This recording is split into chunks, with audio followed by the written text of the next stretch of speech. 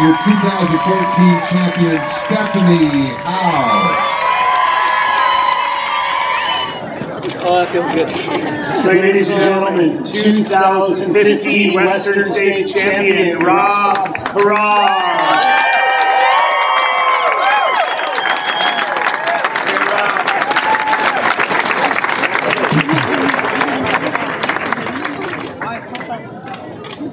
What a race. What a race. Third time here. Second win. In style. What's going through your mind right now?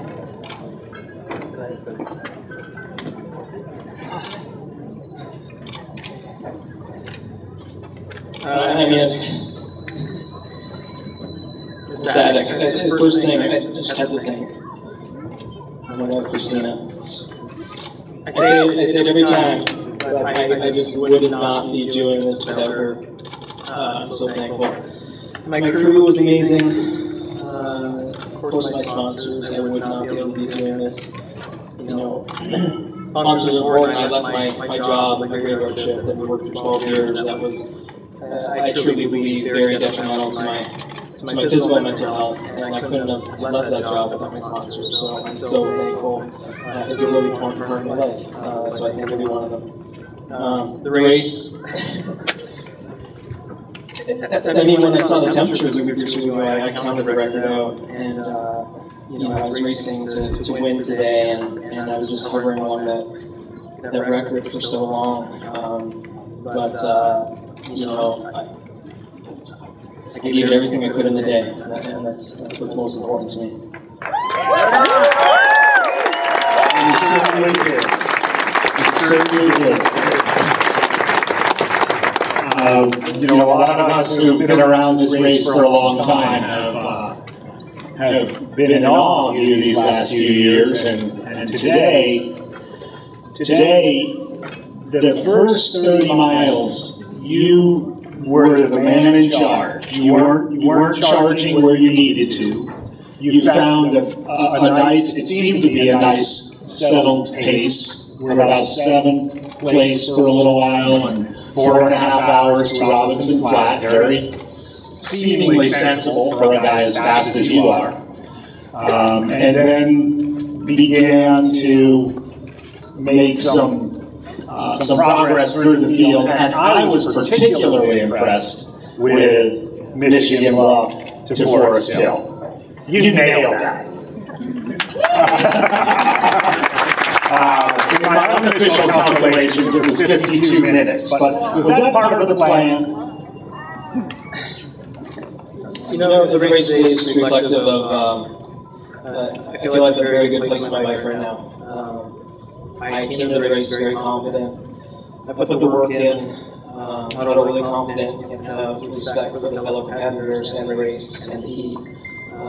But yeah, my racing style today was unlike the previous 2 years. You're right. I was very confident. I made moves when I felt the pace was slowing, and you know, the competitors are fierce, and I felt I wanted to and needed to break them early, and I put in some strong moves at various spots in the course to try and test their strengths and determine their weaknesses.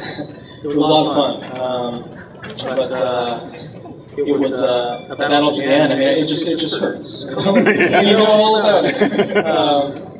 Get to Forest Hill and Cal Street. You know, it's my favorite part of the course, but man, it was hot down there. Cal 3 to the river was, I mean, just an oven down there.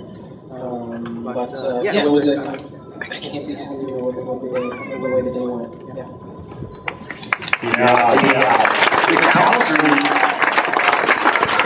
The Cal Street was amazingly just a couple of minutes slower than last year. Well, I mean, slower is the wrong word. 2:03 last year, 2:07 this year.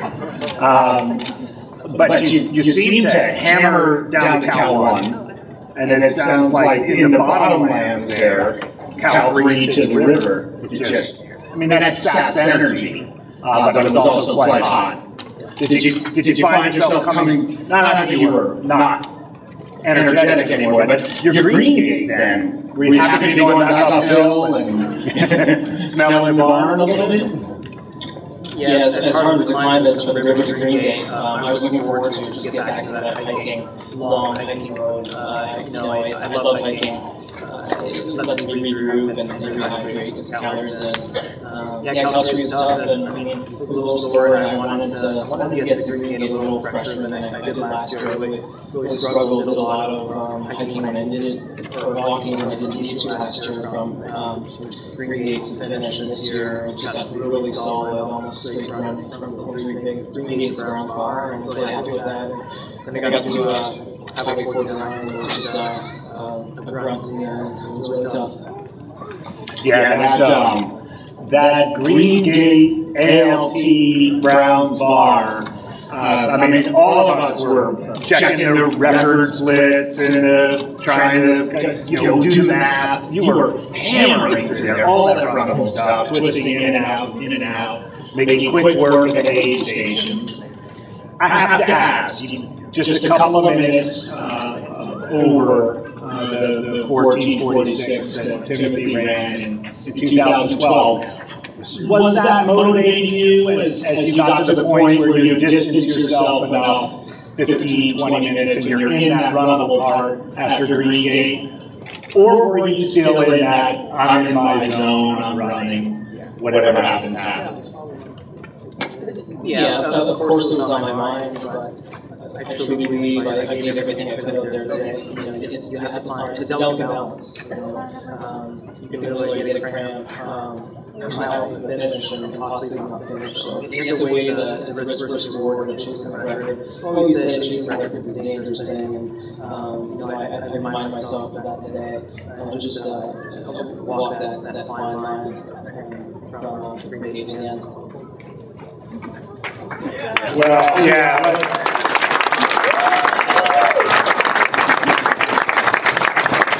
Well, Rob, as you know, it's a long and storied list of Western States champions, and as someone who's been around the race a long time and known a lot of other people around the race, you are carrying this championship with dignity, with humility, with pride.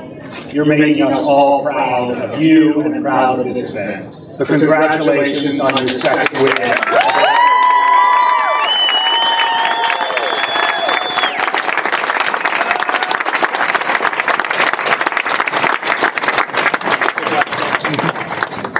Just to finish up real quick, this is my third time running Western States, and I am living a fairy tale right now.